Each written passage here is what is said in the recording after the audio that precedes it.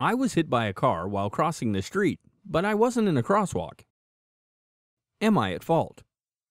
Even if a pedestrian is jaywalking and the vehicle has the right-of-way, it does not take the burden off the driver to look out for the safety of pedestrians. When the driver is speeding, going around a blind curve, or traveling in an area where pedestrians are known to be present, the driver cannot defend himself or herself just by saying, "I had the right-of-way." Even when the pedestrian isn't in a marked crosswalk, that doesn't mean the driver has the right-of-way.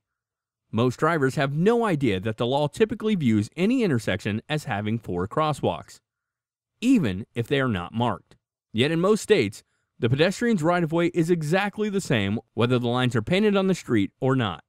One of the most dangerous and common crosswalk violations is to pass another car, especially when stopped at an uncontrolled and unmarked crosswalk.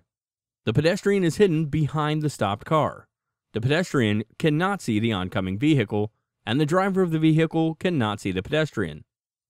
Such accidents can result in serious injuries or even death for the pedestrian.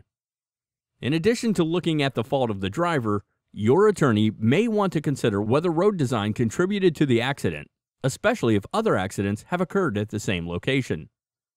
Even if you share fault in the accident, you may still be able to receive some compensation for your injuries.